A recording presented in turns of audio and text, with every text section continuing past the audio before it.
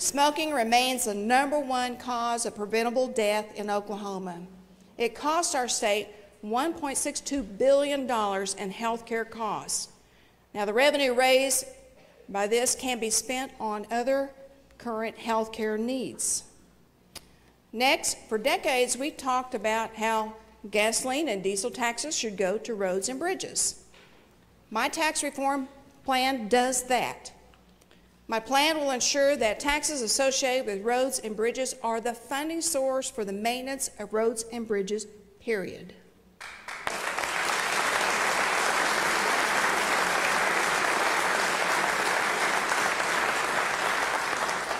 Now, what this does is it returns the individual income taxes to the General Revenue Fund.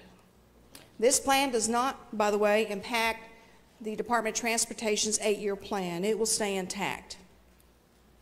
Oklahoma currently ranks 48th in diesel tax in the nation and 49th in gasoline tax. So I'm proposing a new revenue stream by increasing our gas and diesel taxes to the regional state average, but below the national average. By trading out the use of individual income tax to a gas and diesel tax dedicated to roads and bridges, this budget change dramatically improves the percentage of revenue collections this legislature will be able to control. As we've discussed for decades, let's put fuel taxes to roads and bridges.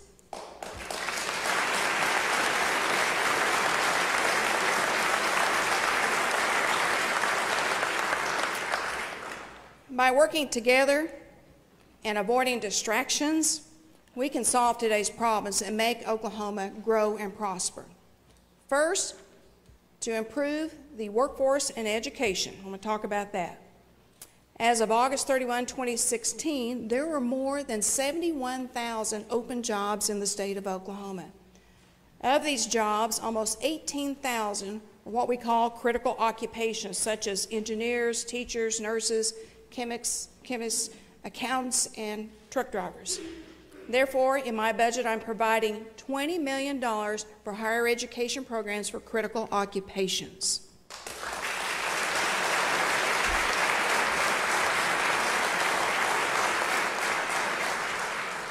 A thriving, prosperous economy must have a skilled, educated workforce, and that starts with good teachers in the classroom, providing our children with a quality education 5 days a week.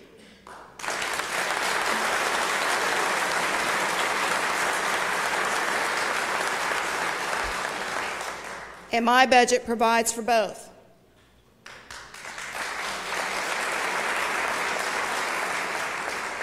In a recent meeting I hosted with some major national site location companies, an executive asked me how he could persuade businesses to come to Oklahoma when some of our schools have 4-day education weeks. We must have 5-day school weeks.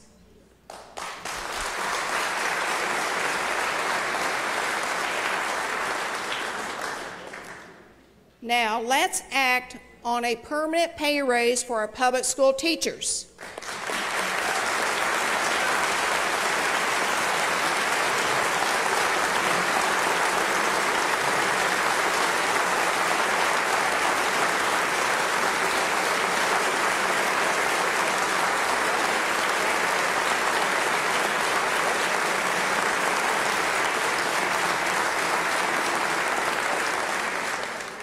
It's what the public wants, and it's what our families need.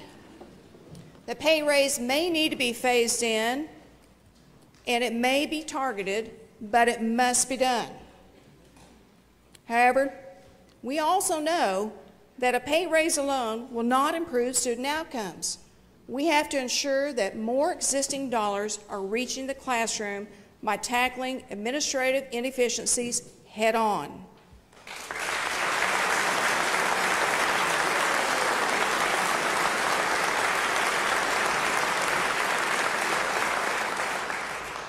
We have a very top-heavy system that needs to be reformed to provide teachers and students more resources. The state already provides a number of services that schools could voluntarily take advantage of to save money, such as our IT services, our purchasing, and bonding assistance.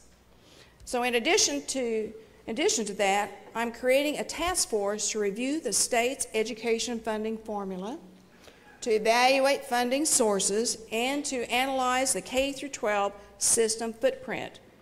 Just as we must fix our state's budget structural issues, we must do the same for our K-12 education system.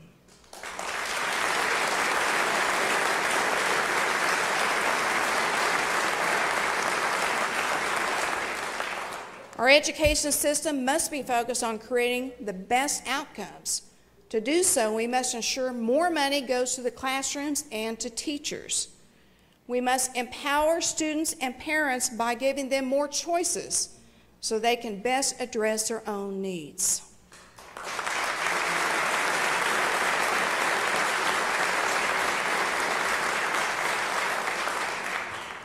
We must be accountable to the taxpayers on how we spend our education dollars.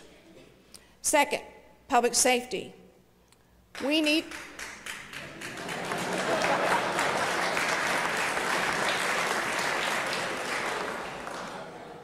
Did I wake you up, Commissioner?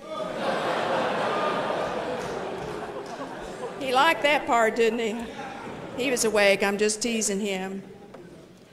He's been ringing off my phone, so here we go, Commissioner. This is your part. Second, public safety. We need to keep our families and our communities safe. Last fall, a dangerous man named Michael Vance Jr. traveled across Oklahoma on a deadly crime spree for a week.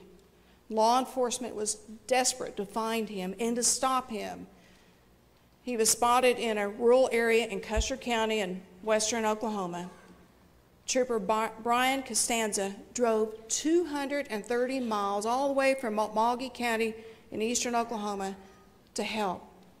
Driving at a high rate of speed, Trooper Costanza chased Vance down a dark rural road, blowing out his patrol car's own windshield while exchanging gunshots with Vance, who had an AK-47. I'm sure you've seen the video. It's pretty incredible. Trooper Costanza, along with other troopers who helped to pursue and apprehend Vance, are here. Troopers Chris Hanover, and I'm going to ask these guys to please stand as I call off your names. Trooper Chris Hanover, Trenton Kiesler, Brandon Stewart, Micah Whittington, along with helicopter pilots Brian Sturgill and Cole Patterson, along with Trooper Brian Costanza. Will you please stand and let us thank you for your service.